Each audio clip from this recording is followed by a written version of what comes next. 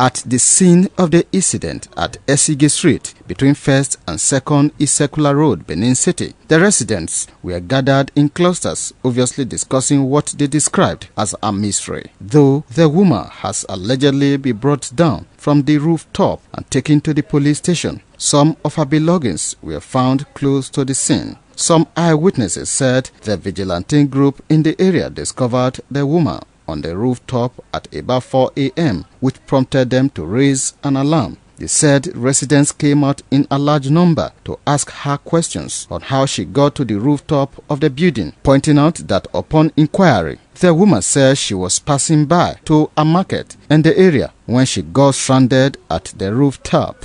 People, when they do civil defense, they begin to ask a question. I hear inside my room that they holler. I was thinking saying a thief. Now they got. But later when they want breaking, I can't come out. People full here, be like market. All load the woman at the top of the zinc. When we got there, this woman was really on top of a zinc. So we're asking her, what are you doing here? He said she's coming from somewhere. So my observation, I believe that woman is a witch. She's a witch. She's a witch. She was coming from somewhere.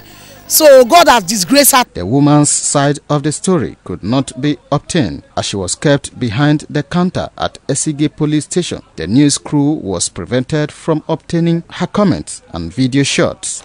Attempts to obtain comment from the police public relations officer, Edo State Command DSP Nobu Owo, were unsuccessful as a series of calls put across to his cell phone went unanswered.